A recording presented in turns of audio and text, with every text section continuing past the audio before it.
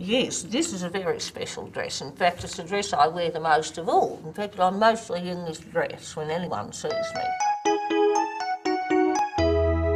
You are my sunshine, my only sunshine. You make me happy when skies are grey. And I also say it's my performing dress. I always perform in the blue dress. You don't love him anymore.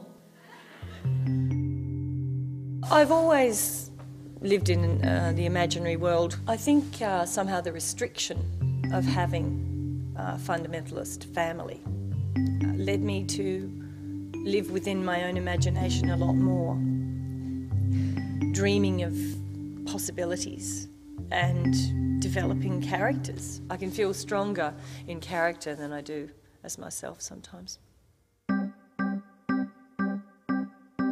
Coral says what she wants. I have no words for Coral.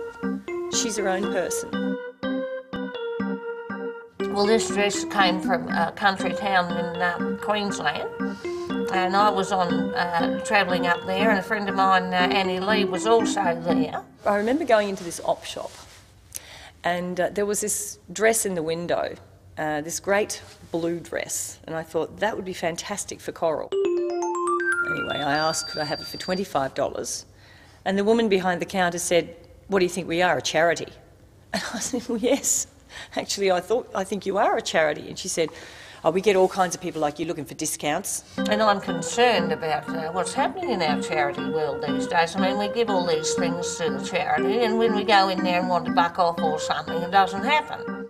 I couldn't believe it. I just stood there. I said, "I'm offering you $25," and she wouldn't speak to me. She just snubbed her nose and walked away. So early the next morning, Coral went down to the op shop, parked the car, walked up the street, in through the doors. So I was a bit angry, and I thought, well, you know, I'll go in there and sort it out. And then I thought, when I saw the woman's face, I thought, oh, you know, I'm not going to deal with that one. Didn't even want to go near. I thought, well, how can I get this woman back?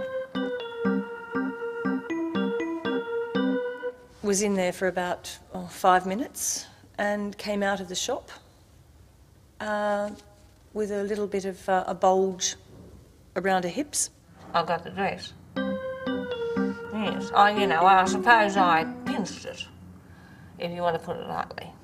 The very next day I went early in the morning to the shop before opening time, put $15 in an envelope under the door with Coral's glove.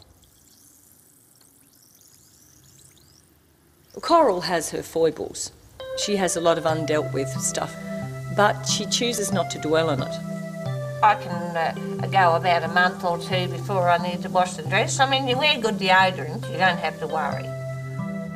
I have slept in the dress only when I've come home late from the RSL and had a bit too much to drink. And it all happened actually when I won a karaoke contest, won a nice bottle of Spumante, and it was very nice. I shared it with a friend of mine down the road.